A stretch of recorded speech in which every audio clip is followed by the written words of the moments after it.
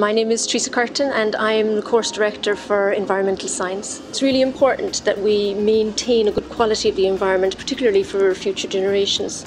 So what we do is we train graduates in areas such as environmental technology, which is training students how to monitor waste, how to measure waste, and how to create, processes that generate less waste. We also train students in environmental management, which are management systems available to monitor and reduce waste within industry. In the initial part of the programme, the students get a good grounding in the basic aspects of science. We cover subjects like biology and chemistry, ecology, mathematics and computers. In the latter stages of the programme then, the focus is more on the applied side of environmental science.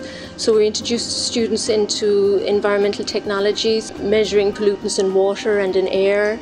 They do subjects on cleaner technologies to reduce waste formation and on environmental management and waste management. Some of the distinctive features of the environmental science programme is our focus on industry and on business.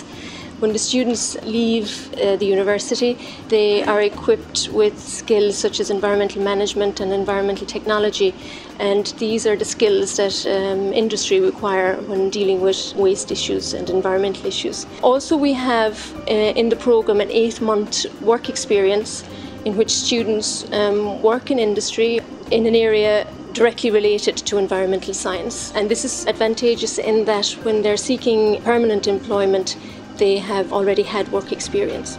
Career prospects to date have been excellent.